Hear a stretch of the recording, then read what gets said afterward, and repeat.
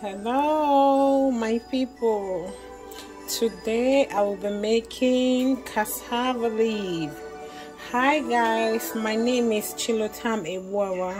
LOTAM'S Corner. I will be making cassava leaf today for one of my clients who ordered the cassava leaf. So this is the ingredient I'm using to cook the cassava leaf. So right here I'll be using goat meat.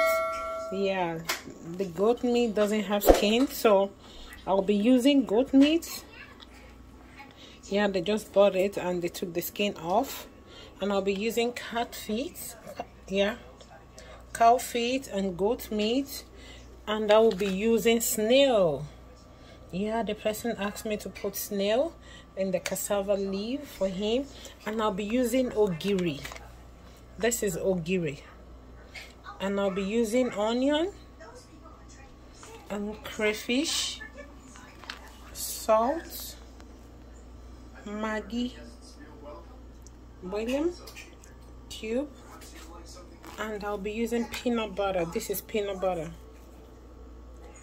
Yeah, so I'll be using peanut butter and okra, and I'll be using this beans.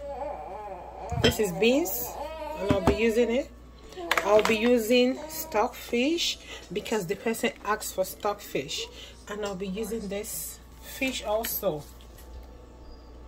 Yeah, for my cassava leaf. So all these will be going inside the pot, and I'll be using other ingredients like palm oil. And this is the cassava leaf I'll be cooking.